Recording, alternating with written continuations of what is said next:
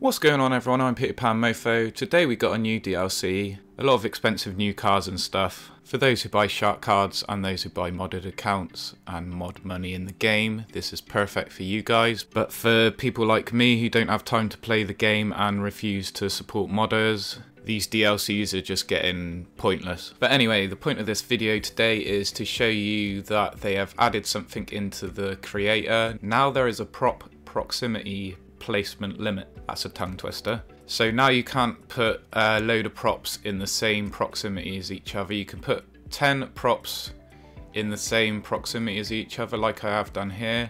Then once you go over 10, you can no longer place it. Cannot place here. There are too many props in the immediate area.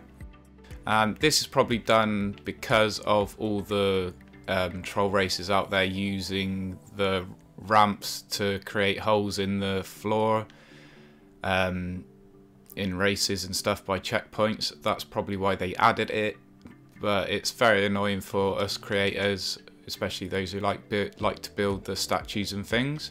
But there is also a way around it. So if you wanted to get another prop in here but you've reached your limit, then all you need to do is make a template, and then you can use that template to place the props in. So prop templates, create new template, select those props, save template, and you can now put unlimited props in one area.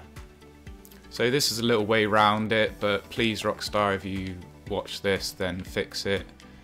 And everybody should spam Rockstar's mouth off email and everything. I'll leave them down in the description. Spam them and get them to fix this problem because it's ridiculous. Anyway, I'm PetayPanMoFo, thanks for watching. Peter Pan, that's what they call me. I promise that you'll never be lonely. Peter Pan, that's what they call me. I promise that you'll never